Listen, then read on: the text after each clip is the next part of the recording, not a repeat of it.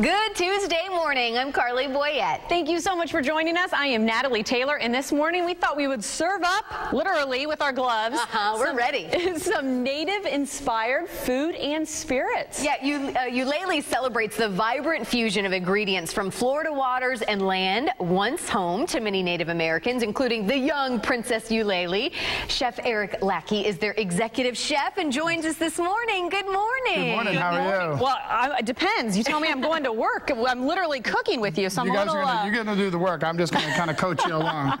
We're so excited to have you on the show this morning. This is one of a truly unique restaurants, I think, out of the entire Bay Area. Such a cool location now. Riverwalk, we hear, it's done. It's ready to go, right? It is, and the water taxis come. Yeah. We're right on the park, beautiful landscape, and and nice, delicious food. I say beautiful food.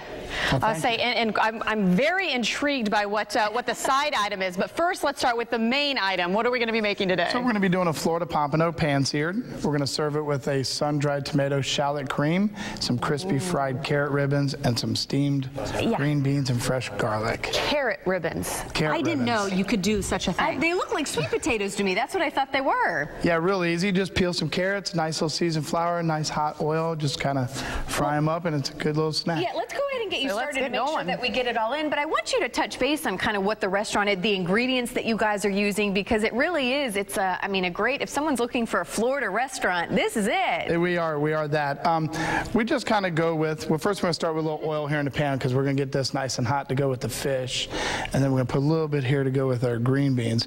But our theme is just basically thinking native inspired. What was here in Florida? What does every chef have great access to? We have citrus, we have produce, we have seafood, we have steak. There's so much beef in Florida as well. One of the programs we have is we raise our own cattle. Do you really? We do, and we have a brewery, so all of our grains from our brewery feed our cattle. So we're trying to keep everything here and be sustaining and doing the right thing. That's what people are looking for too these days. That's what I think is so cool. Don't you feel like people are coming in and asking for that? Oh, I definitely do. I definitely do. Plus, it's a great product. Yeah. And we have a great thing. As a chef, I'm very fortunate to be here. So. Well, I'll say as a talk show host, I'm very fortunate to be able to eat this. So I would say, go ahead and dive in and start. What we're going to do is we're going to start with a little bit of the pompano here, and I'm going to do this part so I don't want you to get burned. So then we're going to go ahead and get. That's very nice of you, Chef. Thank you. We're going to go ahead and get this into the seasoned flour, and then right into this hot oil right here. So you can see, you just want that oil nice. You don't want it too hot because you don't want it to burn. This fish cooks very quickly. It's very light and mild. Is this a good beginner fish? If someone is just without a doubt, it's very mild. It's very simple.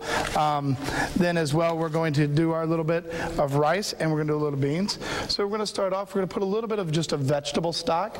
A lot of our ingredients we use are all natural, grilled fresh. A lot of our menu is vegetarian friendly, vegan friendly, things like that. So that's something we like to offer to all of our guests, as it just kind of naturally molded that way. Can you explain the name Ulele, by the way? I know some people probably struggle saying it. Do you get a lot of combined? So Ulele was a Native American daughter from the Tocobaga tribe, Chief Hirahigwa, and the spring that sits on our property is named Ulele, so the restaurant was named after that. Okay. Isn't there a statue of her too? There is a beautiful statue. It's got water surrounding it that pulls from the spring and returns back in. It's a beautiful location. So I'm going to have you take a little bit of garlic. You can throw just a pinch in this pan right here. Just a pinch, not the whole thing. Not the whole thing. Just a good pinch. And then we'll get that in there, and then we'll just get that garlic kind of browning a little bit. And I'm going to have you just keep an eye on this fish. Just give it a kind of a little move around every minute. It won't take much longer than that. Now go ahead and take a nice little handful of green beans and throw in there. I love green beans. There is nothing better. And there's so many different ways to cook them and saute them. There is. So we're just going to let those go down in there for a minute. And now we got our vegetable stock heating here. So what we're going to do is let that come up while this cooks. Okay, am I going to have to flip here? You are going to in a minute for sure. He is really taking me outside of my comfort zone today. I am. I am not the cook in my marriage, if you guess. Well, you will be after this. Oh, at least this dish. So you got to let me know when I flip, too. I will. The pressure's on. The pressure is on. So we got our fresh green beans going here. We have our pompano. We have our stock. So it's pretty simple so far. I have what we have here is a nice blend of brown organic whole grain rice and then wild rice. So we cook the two separately, and then we blend them together because they cook at different times. Tricky. Wild rice is very hard to cook. It cooks for much longer. Then we blend the two with some fresh vegetables. And then now once you have this is something you can have in your fridge ready, like you could have your beans steamed, so you have a lot quicker of a build. So we're going to put a little vegetable stock down in the pan, bring it up. Now what we're going to do is just we're going to add this rice right into this, like that. So then this way, when it's time for dinner, you can have some of these things done. Just going to do this. We're going to let it heat up in that nice vegetable stock. So you can probably go ahead and turn. Just gently give it a nice little... I don't know if I... You can do it. You got Good that. job. Oh, perfect. Perfect. Well, and I like this tip of putting vegetable stock in the rice because sometimes rice has a tendency to dry out. It definitely does. So when you do this, as well as you're rehydrating the rice, and you can have a nice batch of it ready in your fridge. So if you want to do it for a meal or two, you have it ready. So then our green beans here are looking real good. They're smelling real good. Yeah. Great, great. So now we're just probably 2 minutes away from everything being done. How are we cooking those carrots over there? Is this something you can attempt to do at home, or do we leave it to the pros? No, you totally could. So you would either need maybe like a little tabletop fryer or a nice little pot with some oil. Okay. You would take your carrots and then you would use your peeler and you would long peel them. So you'd get those nice wide strips of carrot all the way down. So basically just making ribbons, as we would say. And then you take some seasoned flour, kind of like what we had for the fish. It's just flour and some seasoning. You kind of fold them in. You get the carrots a little bit wet with some water so the flour will stick. Oh, okay. Then you roll them in there and then you just kind of flash fry them until they get golden brown. Pull them out, put them on a little bed of like a paper towel or something to draw any excess grease. Well, I love that it's like a healthy option. I mean, I know you're still technically kind of frying it, but it's better than fries, and it gives you still some vegetables that you're... Without a doubt. And also along with that, you know, you could use cornstarch. So if you were gluten intolerant, you could use cornstarch to get them crispy.